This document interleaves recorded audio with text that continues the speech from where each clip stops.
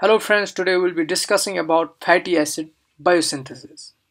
You know we have different kind of biochemical pathways going inside our cells to generate diversity of molecules for different purposes. And this one generates fatty acids. Like we have all the cells having cell membrane which is composed of lipid bilayers that forms a part of a cell. So these fatty acids are one of the essential molecules present in our cell. First of all, we see the location of fatty acid biosynthesis is the cytosol of cell in case of animals. But if we see in case of plants, it's chloroplast stroma. But in this case, we will be discussing about fatty acid synthesis in animals. That's in the cytosol.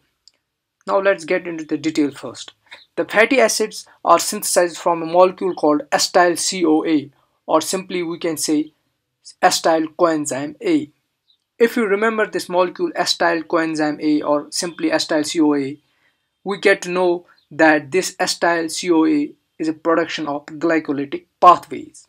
At the end of glycolysis, we get pyruvate, you know that, in cytoplasm because this glycolysis occurs in cytoplasm. This pyruvate is then transported to mitochondria for the production of acetyl coenzyme A. This pyruvate gets into the mitochondria, and in mitochondria it releases the acetyl coenzyme A. And from this acetyl coenzyme A, the cell is able to synthesize fatty acids. But we have a little problem here. We see the acetyl coenzyme A is present in mitochondria. Good? And fatty acid synthesis occurs in cytosol. So they are at different points in the cell, or we can say they are at different points that is demarcated by a membrane, mitochondrial membrane. So there should be any mechanism which will transport this acetyl coenzyme A into cytosol so that fatty acid biosynthesis can be driven. And for this we have a mechanism called Acetyl COA Shuttle system, which transports this acetyl CoA molecule out of the mitochondria into the cytosol for fatty acid biosynthesis. So in this video we'll be discussing about acetyl CoA shuttle system first, which will be a part first of biosynthesis, and in the next part of the video we'll be discussing about the fatty acid biosynthesis in detail after we get over this shuttle system. Now let's see the shuttle system now.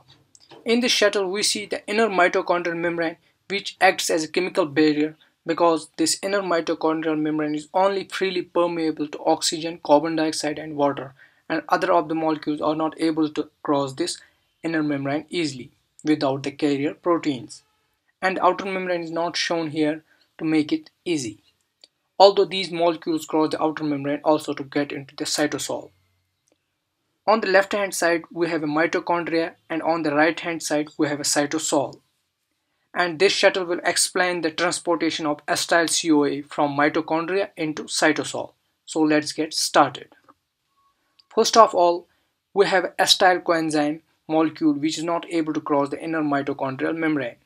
So for this, an oxaloacetate molecule combines with acetyl CoA and form a molecule called citrate. And this reaction is catalyzed by citrate synthase. And now this citrate is able to cross the membrane easily by tricarboxylate carrier protein in exchange for malate molecule which gets into mitochondria.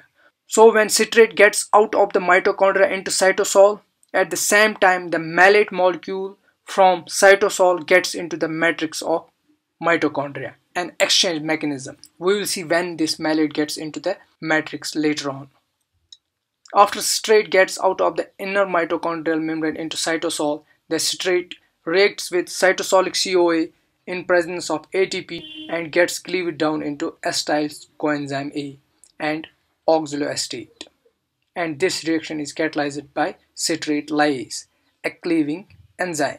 Then after this, acetyl coenzyme is used for fatty acid biosynthesis, and the oxaloacetate molecule needs to get transported into the mitochondria back, but it's not able to cross the membrane. So first of all, it gets reduced to malate by a reducing agent NADPH, and after it gets reduced, the malate is able to transport into the matrix of mitochondria. So here occurs an exchange method. A citrate molecule is exchanged for malate molecule, and here in the matrix the malate is oxidized back to oxaloacetate by an oxidizing agent NAD+.